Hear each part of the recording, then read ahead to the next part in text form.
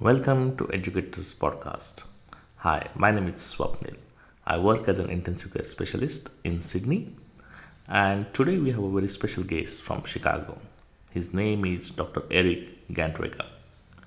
Eric is a pediatric otolaryngologist and assistant professor of otolaryngology at Loyola University Medical Center, as well as the vice president medical director of Level EX.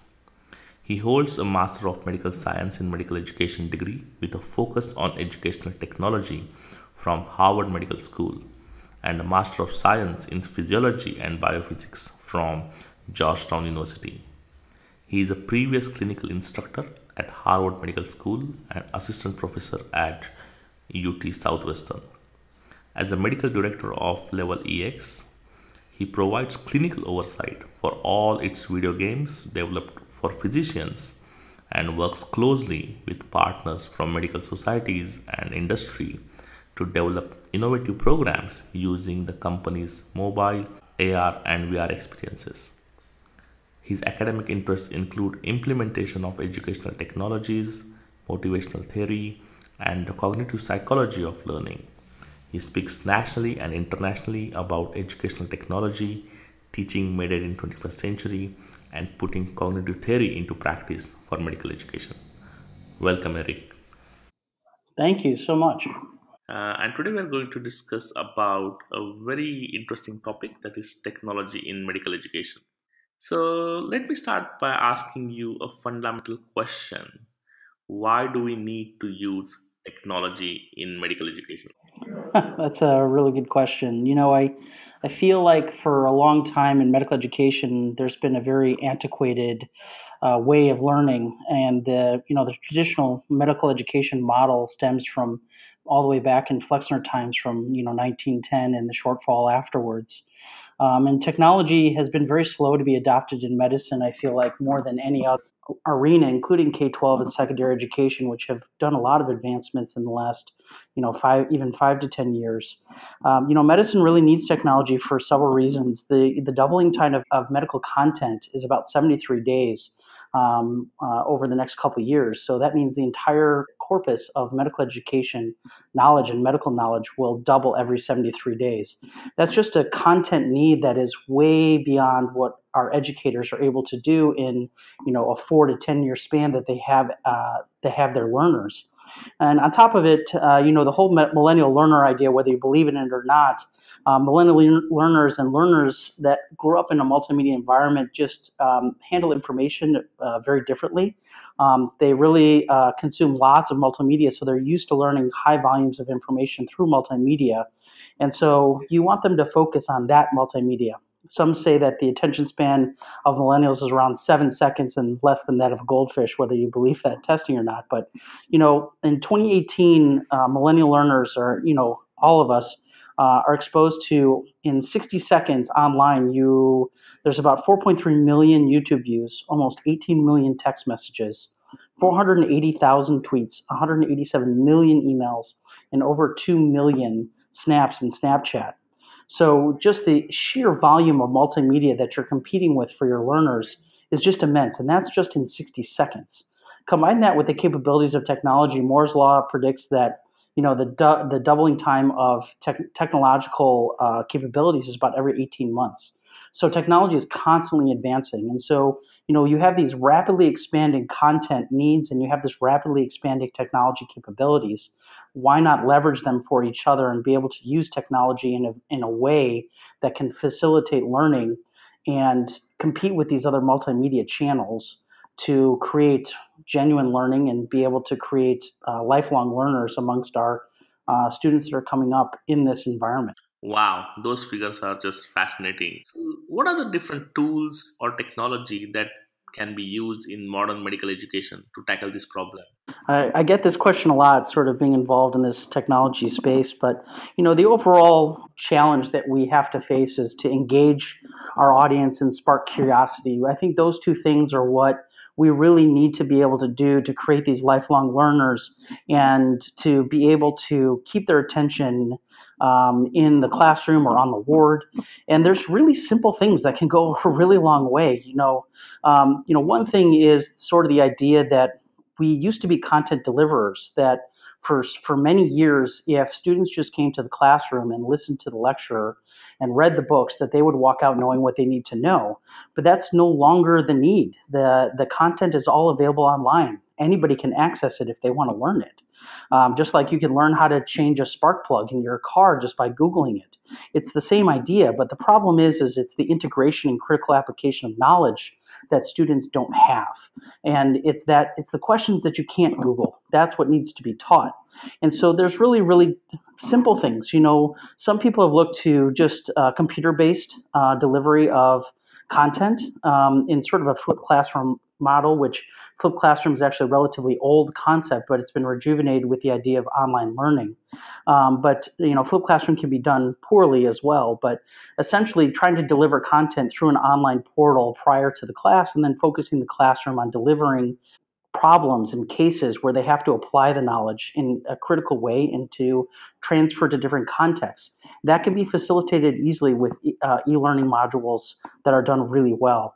Something that I've used pretty heavily is audience response systems. A lot of schools have started to integrate these, but a lot of times they're just simple multiple choice questions or they're true false. I sort of use them as open-ended, so there's several software that allows you to use your phone or your laptop or your tablet just to answer open-ended questions, and they could be anonymous. So I use them to sort of spark conversation, and most of my teaching is actually just facilitated through asking questions and having these open-ended responses and using those as jumping off points for discussion, because your audience is much smarter than you think, and using them to create and co-facilitate the discussion is much better than lecturing to them. And so there's very simple things.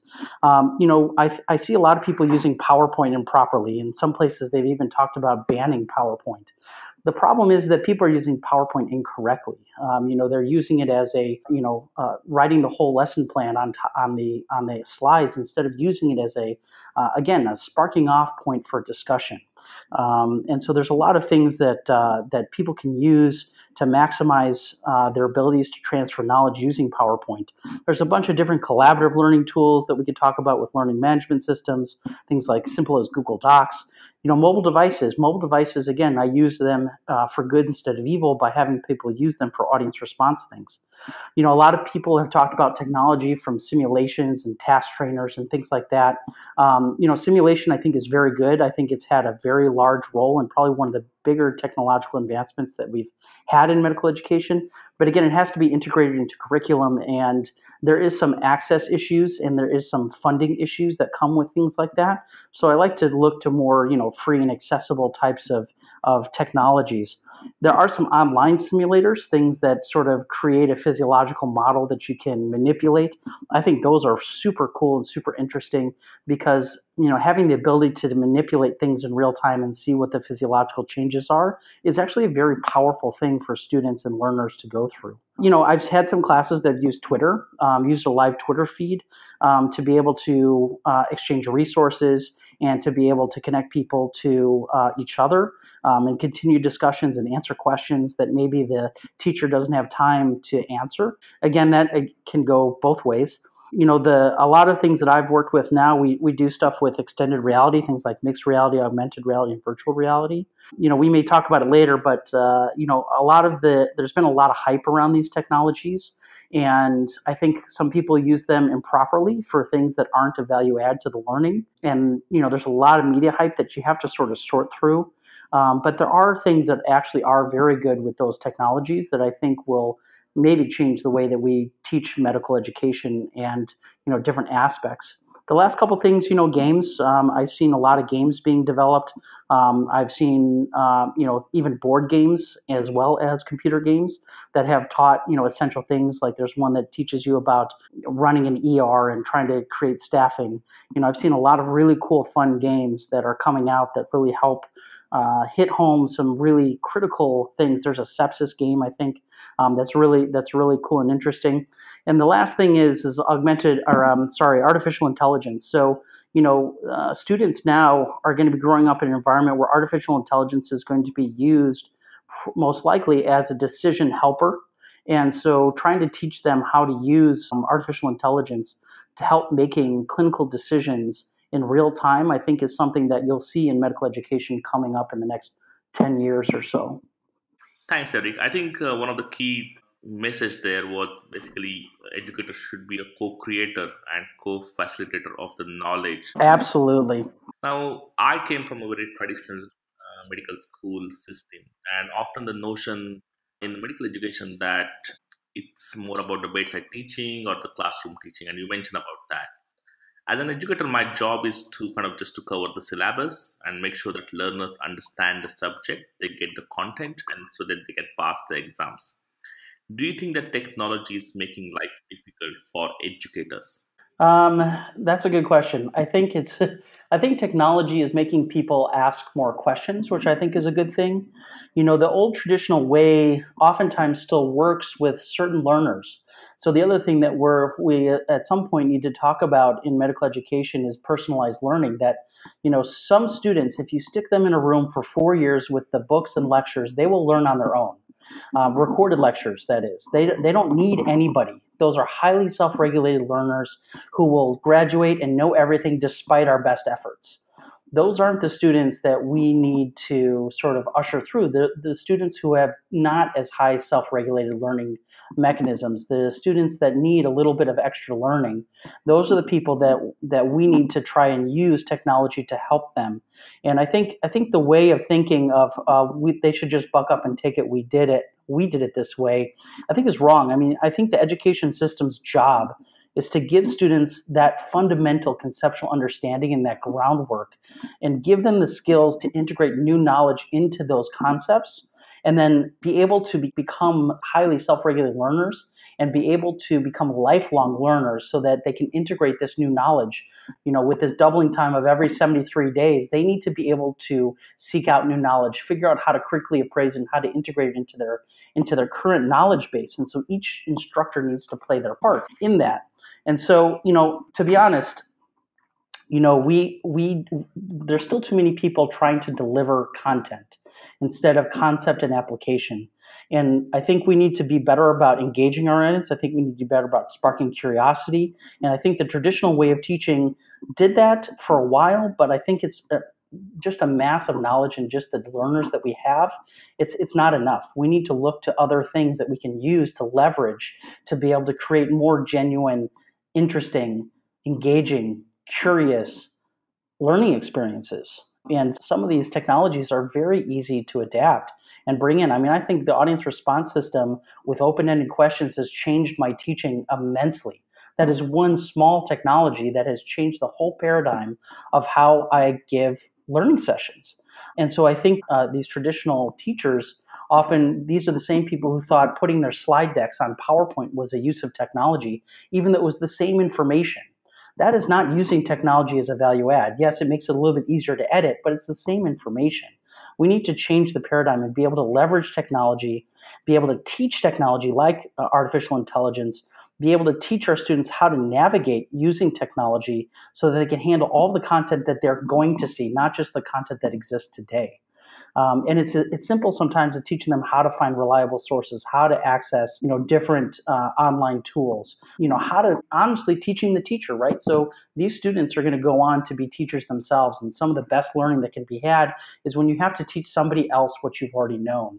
And so giving them the tools to teach the next generation will solidify their own learning.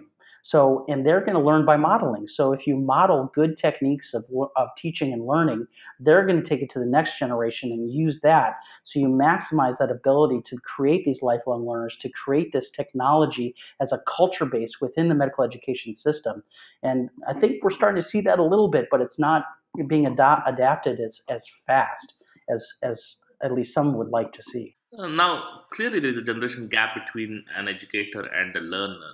And as you mentioned, that even the technology is expanding quite rapidly. How much do the healthcare professional educators should bother about learning or using technology in modern curriculum? I think they should. I honestly think that the old system of delivering the same PowerPoint that you gave 20 years ago, or even 10 years ago, or even last week is not the best way of doing it. Every time I go into a learning session, I change my presentation constantly because it's different learners, there are different learning levels, different goals, information has changed. I never give the same, never lead the same discussion twice. And like I said, for a while, for some students, they don't need the teacher, right? If they just have the knowledge is out there, they can just look at Google. And I'll tell you, I promise you that every single learner in medical education Googles things. So if you think that they're not, they are. They get a lot of information from Wikipedia. They get a lot of information from some of these other websites. And so why not engage that? Why not allow that and be able, and they're going to use those tools for the rest of their life. So not allowing them to access the information that they naturally would, I think is shortchanging the learners. And I think that with very simple tools, you can actually make the classroom much more engaging, much more interesting, and just learning a little bit about what technology is out there, what your students are already using, so that you can say, hey, you know what, this is a good idea. Let's integrate this into our curriculum. And I think curriculum should leverage those technologies. I think one model that we've seen is how simulation is getting integrated into medical school curriculum. There's so many rapidly expanding numbers of simulation centers in the U.S. and abroad that I think it's being much more quickly integrated into the curriculum because people see how using this technology as an advantage.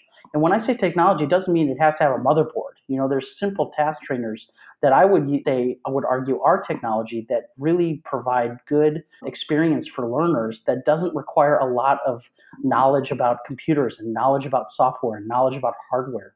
Very, very simple things. I mean, the thing that's in your pocket is a computer. Our phone runs faster.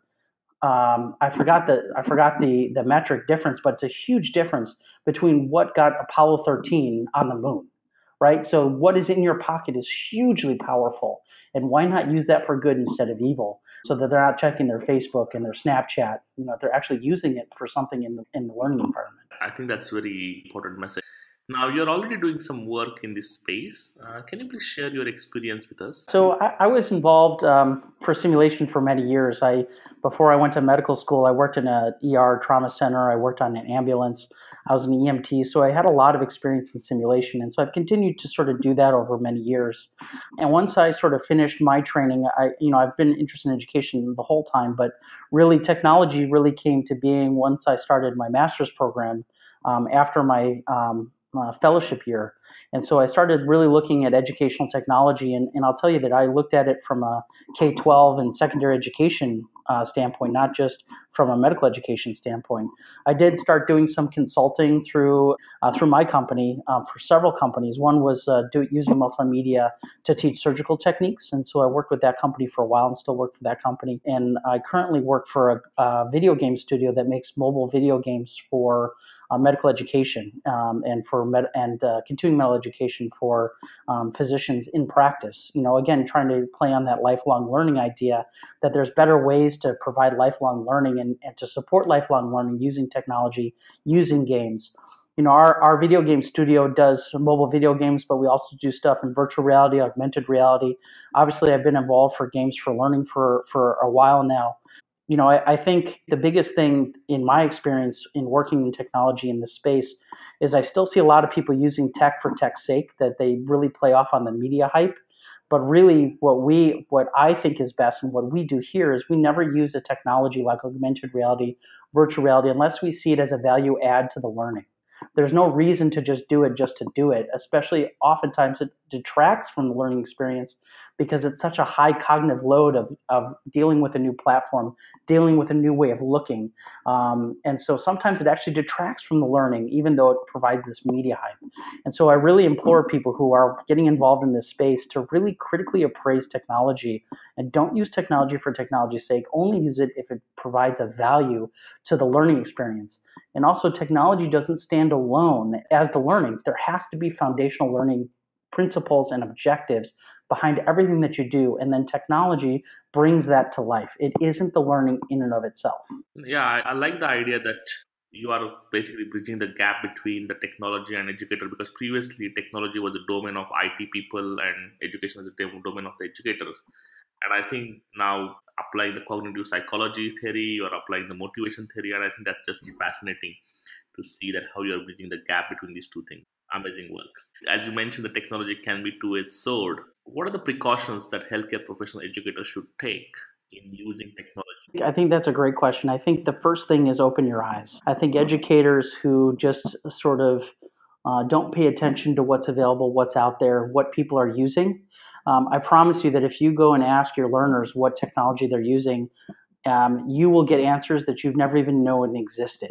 So my first thing is just learn about it. Try to ask questions, talk to people, ask your students, follow tech forward people who are trying to talk about biodevices and augmented reality and artificial intelligence. And always watch technology with a critical eye. Don't believe the hype.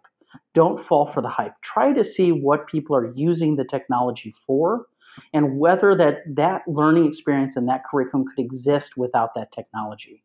And so, we talk a lot about immersive education. And so I think that virtual reality and augmented reality and any kind of mixed reality does really have the hype that it engages by immersion.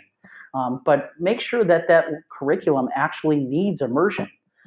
If it doesn't need it, then there's no reason that they need that, or the interactivity. One of the best things about augmented reality and virtual reality is the interactivity. If it's just a visualization software, that can happen on a laptop, that can happen on an iPad.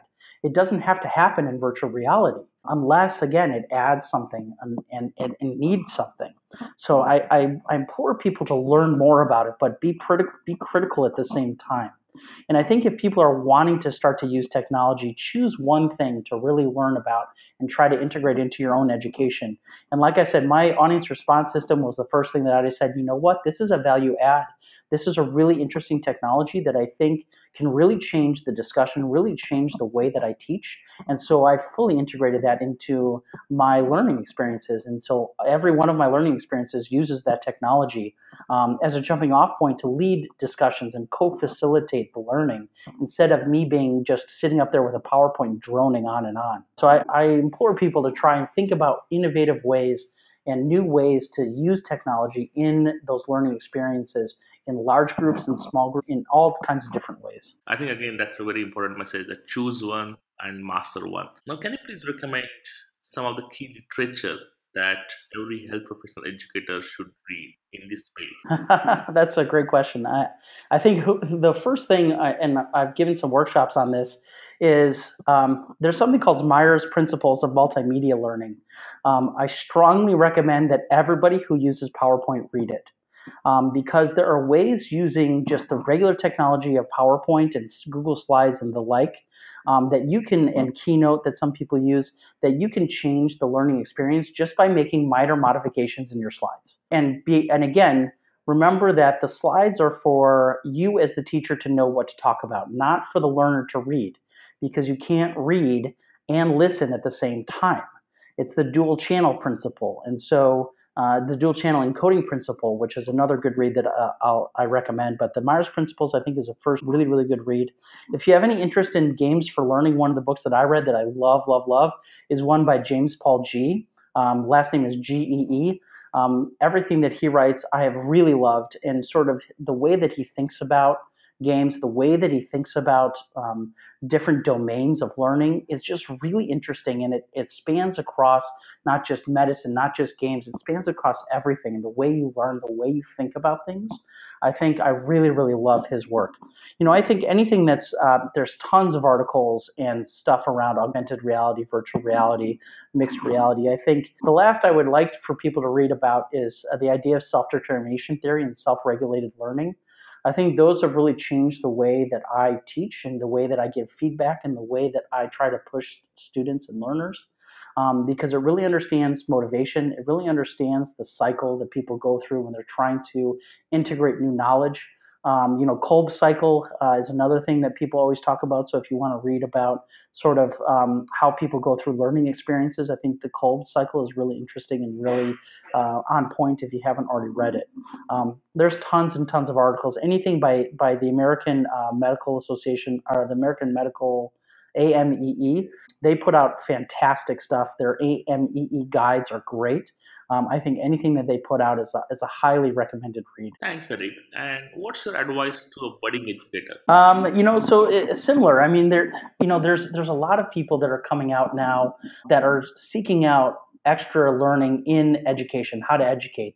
For a long time, we were all just sort of modeling our teachers and taking things here and there that we thought were really good and avoiding the teachers that were really bad, and sort of made ourselves educators. But now there's actually people trying to go through faculty development sessions and intensives and graduate programs to try to learn how to be a better teacher. And I think that creating a community is the number one thing that you can do. So, I think reach out to those folks. Go to different sessions and different meetings where those people are. I already talked about AMEE. I think that's a fantastic conference. All the other conferences like the Medical Students Association, all of the graduate medical education associations, Harvard Macy, I'm a scholar alum from, and I really love their intensives. I think going to something like that to try and really focus your educational efforts, meet other people that are in that space so that you can start creating this network, creating this friendships that I've made fantastic friendships through that. I know Monash University has been associated a long time with Harvard Macy. They do great programs as well. Follow some people on Twitter. There's a lot of people that are talking about technology, and they have very active social media profiles that you can follow them.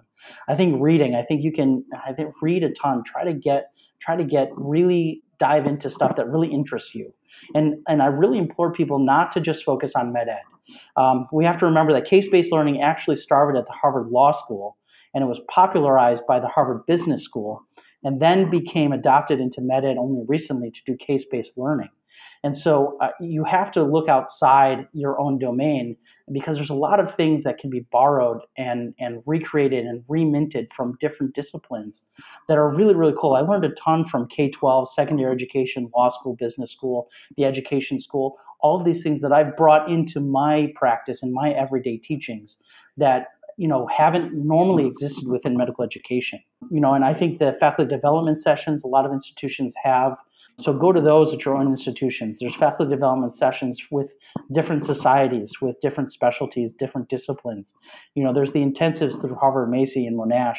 There's also graduate programs if you're really interested in trying to get further education and actually get a degree through it. There's a lot of health professions education, masters in medical education programs, and the like.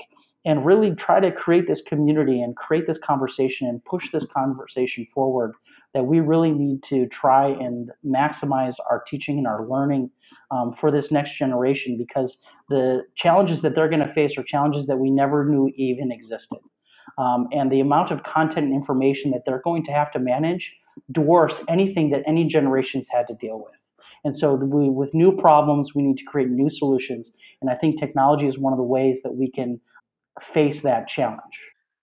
Thanks, Rick. I think that's a really, really good advice. I think we, as a new educators, have to keep our eyes open and I think mindful of this content explosion which is coming in our way. So, if budding educator has got any question or they want to ask you any doubts, what's your best contact details? Yeah, so they can always check out my Twitter handle. I also have some blogs. I'm at DRERICGANT. That's Dr. Eric Gant.